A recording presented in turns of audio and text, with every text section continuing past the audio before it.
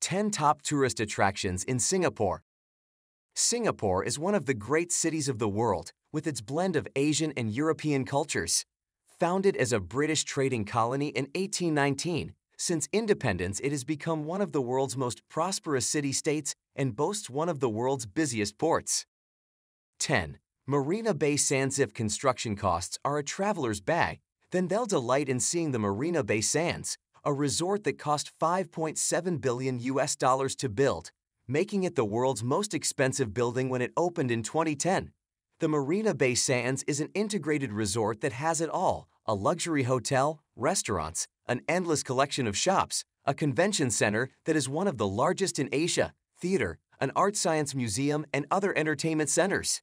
It also has an indoor skating rink made with synthetic ice. 9. Singapore Flyer. The Singapore Flyer is a giant Ferris wheel, only with benefits, that only start with the stunning views below. Cars hold up to 28 people as they circle above the city. When it opened in 2008, it was the highest Ferris wheel in the world, reaching 165 meters, 541 feet, up into the Singaporean sky. 8. Buddha Tooth Relic Temple. Chinese build temples to a lot of gods and other things, but the Buddha Tooth Relic Temple is one of the more unusual. In the late 1980s, when a Buddhist temple was first proposed for Singapore's Chinatown, it was supposed to become a more traditional temple. 7. Night Safari. Travelers who enjoy nightlife but are tired of the club scene should head over to Night Safari, where nocturnal, not party, animals are on display. Since it opened in 1984, it is one of Singapore's top attractions, with more than 1 million people annually enjoying a tram ride through 7 of the world's geographic regions.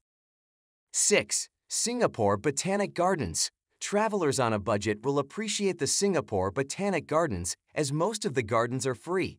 There is only a charge for the National Orchid Garden, the most visited section of the garden.